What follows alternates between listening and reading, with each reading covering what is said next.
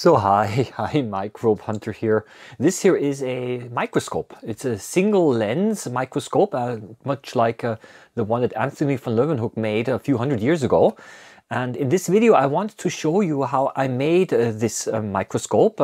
As a matter of fact, how I made this lens here, which is actually not quite as difficult as one might imagine. It is like a very strong magnifying glass, and it is possible to see individual cells using this microscope. So I want to show this to you today.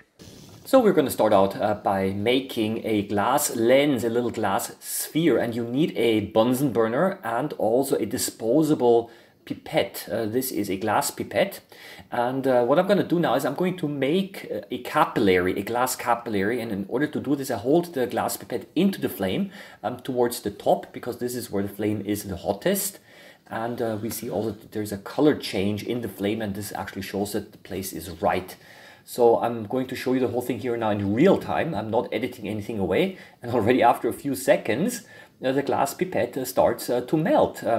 It's possible to hold the pipette because the glass does not conduct the heat very well. Of course, I do feel the heat of the flame directly on my fingers, but the glass pipette itself does not become hot there where I hold it. I move away and I pull it apart with determination, but not too quickly, so I don't want to rip it apart. I break the glass capillary, and this capillary is now going to be the basis for making a lens. And how do I make the lens? Well, the lens will form on its own. I will simply hold the capillary into the flame, and you can see that there is a small bead, a sphere forming. And as the glass melts, it will pull together. And as the bead starts to grow, I'm slowly feeding in more and more glass.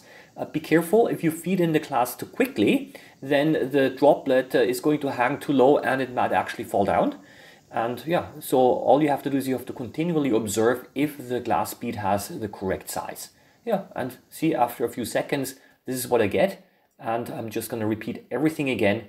See, now, out of first person point of view, you pull it apart, and then you have a glass tube. This is going to be now broken apart.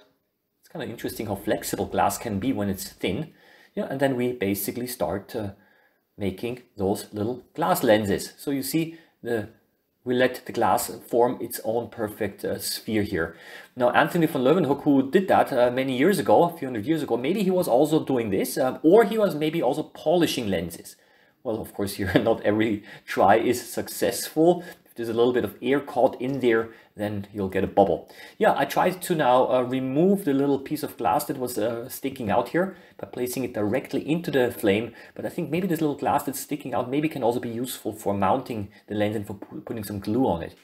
The diameter of the lens was around 3 millimeters, and I said, okay, maybe that's going to be an appropriate size. They were not perfectly round, I have to admit. Some were a little bit egg-shaped, so this is a lot of trial and error.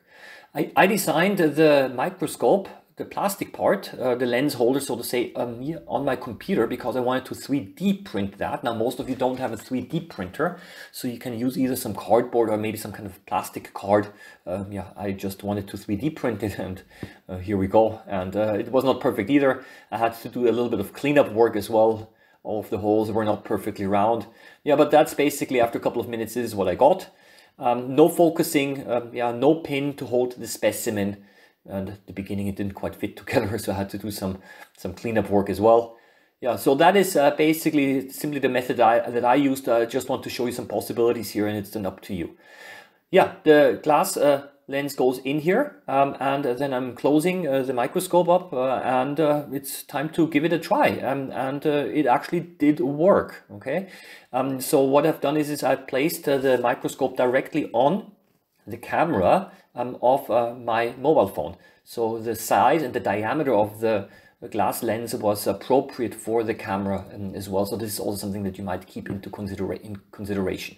Yeah, so I'm going to look at the leg of a honeybee, worker leg, and I placed the lens directly over the camera, and I turned it around, cover glass towards the lens, because the focusing distance is, working distance is so short. And here we go. This is the claw of the honeybee, and yeah, so it did work. A proof of concept did work. Quality was not so good, yeah, but this is what I got here.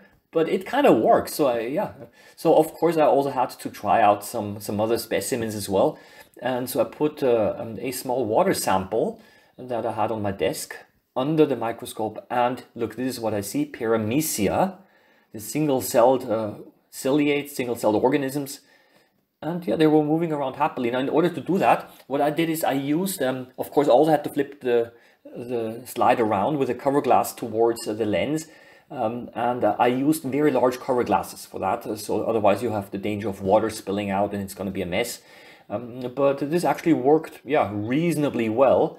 And what I found out as well is that the distance of my desk lamp that I used, this distance was really important for determining image quality. So yeah, if you move it left or right, then the image quality changes. Sometimes you see a double image, double picture if you look very carefully here. Some of those Paramecia, they have a slight double image as well, or a shadow. So you have to also experiment a lot with the position of the lamp. And I found out that if you move it further away the lamp, then also the image quality improved a little bit, like here, slightly better, slightly more contrast. Yeah, see, if you move the lamp back and forth, you can also see that the image moves. So there are some whole bunch of rotifers also visible.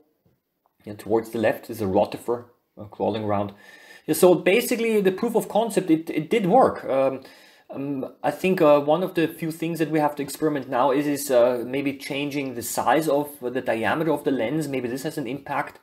And also to make sure that we really get a very nice round spherical shape. And I don't know to what extent this is possible by melting the glass, because as the glass cools, it starts to shrink, and this might cause some deformations. I think that's also quite a nice one here. Yeah, a rotifer again, and yeah, two rotifers, a whole bunch of ciliates as well. So there is quite a bit of yeah, life visible here on my microscope slide here. Yeah, what shall I say? It's a nice proof of concept. It does work. It gives a good basis to actually build your own simple microscopes. And of course, I also had to benchmark the whole thing with the so-called fold scope. Some of you might actually know that the fold scope is also a single lens microscope, a commercial one that can be bought. And I got a similar image quality. The fold scope does allow for focusing, however, by bending the microscope. The fold scope is so-called a paper microscope, but actually it's not made of paper. It's actually made of pretty high quality plastic, thin plastic. But the principle is pretty much the same. It shows that with a little bit of experimentation, you can probably also optimize the system a little bit more. One of the things that, of course, is very notable by these single lens microscopes is that the corner is when the center is sharp and the corner is kind of blurry, because it's a sphere, and therefore there are a whole bunch of aberrations. Yeah? But I mean, you do see individual cells. Now I tried a permanent slide with bacteria, with stained bacteria, but unfortunately I was not able to resolve that. Okay, so this is kind of the slide that has high contrast stained bacteria, which should be visible. But that was really, the resolution of this single lens microscope was not good enough. But this doesn't mean that they're not able to resolve that, because Anthony van Leeuwenhoek, who made the first single lens microscopes like this a couple hundred years ago, he was able to see bacteria. He was actually the first person who was able to see bacteria. So a couple of pictures. This is the cross-section of a plant stem, Tilia. This is the name of the plant. Here again, the claw of the honeybee. And what is this here? Yeah, these are onion cells, also a commercial prepared slide. And you see the image is not flat. And this is the cross-section of a pine leaf. Yeah, it's Christmas time. Yeah, I think that's it for right now. I thank you to all of my supporters. Now it's your job, so to say, to improve the system a little bit and to experiment around. And maybe you can leave some comments if you're a little bit successful. Maybe you also have some advice to some other viewers.